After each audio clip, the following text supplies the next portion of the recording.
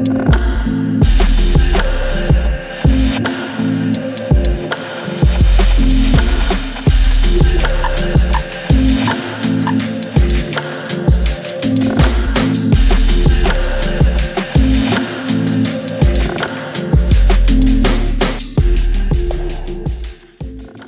everybody, Justin Jung here. Last week, Cinetics sent me one of their newest motorized sliders that'll hit the market soon, the Lynx. Over the last few days, I've been able to test it out, and honestly, this piece of equipment is awesome. Not only is it easy to use, but it's also fairly lightweight, which is perfect for traveling. Alright, so let's dive into some of the features.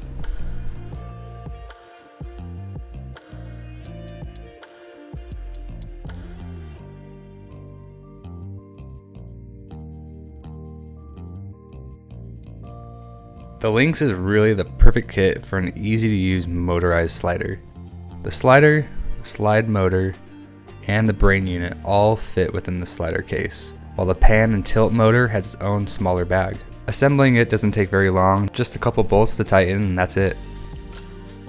And you can use the Lynx brain unit with any Sony camera, and either with the Sony Play Memories app or without. I use the Sony A7R II for all my time lapses. Setting up your time lapse is pretty easy. There are presets already set up, or you can create your own. If you want to use the Sony Play Memories app with Lynx, start off by setting your camera time lapse settings. First, set your intervals and shots taken. I'll set mine to 5 seconds with 120 shots for this example. Next, with the Lynx brain unit, you'll set your pan, tilt, and slide. Once you have the starting point set, click Set Start Point. You'll be prompted to do this again, so once again set up your pan, tilt, and slide settings, and then click Set Keyframe. Now you'll want to match the interval and shots taken from the Sony app so both units are synchronized. I have my motors set to stop, move, stop, so there will be no movement between the shots taken. Once everything is set, click Run and click the shutter on the camera.